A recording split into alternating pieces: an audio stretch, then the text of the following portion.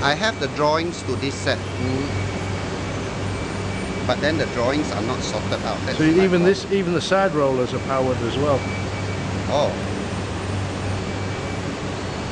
The top roller powered? No, I don't think so. Side and top. Front and top.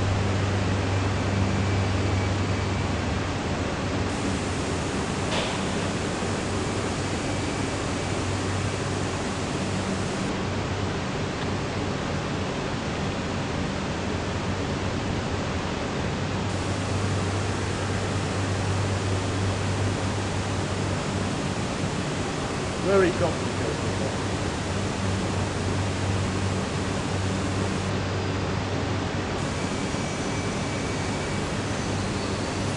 Guide wheels, guide.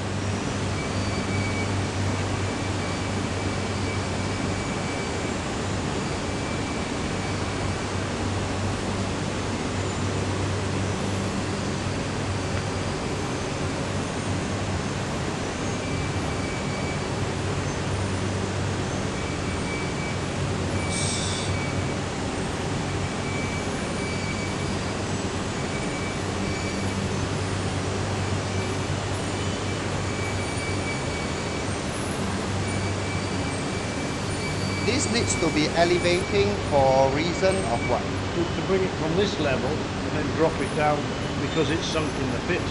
Ah, okay. The normal one is not so. This is the difference. Yeah. It doesn't need to be. It's pretty like higher.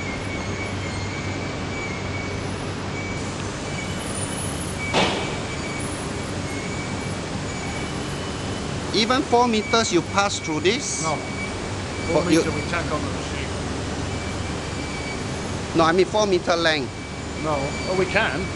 We do 3 meters on here, but the problem is you've got to hold it with the crane because it drops off. When it comes through, it drops. But is this a good machine? Yeah. I mean, the thing is that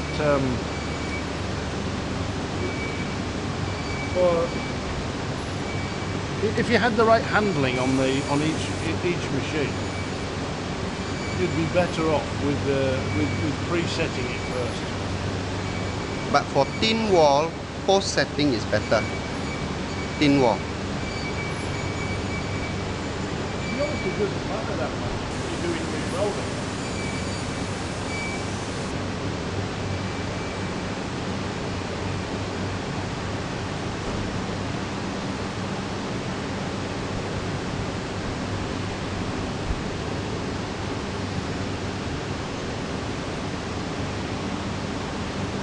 The problem with this is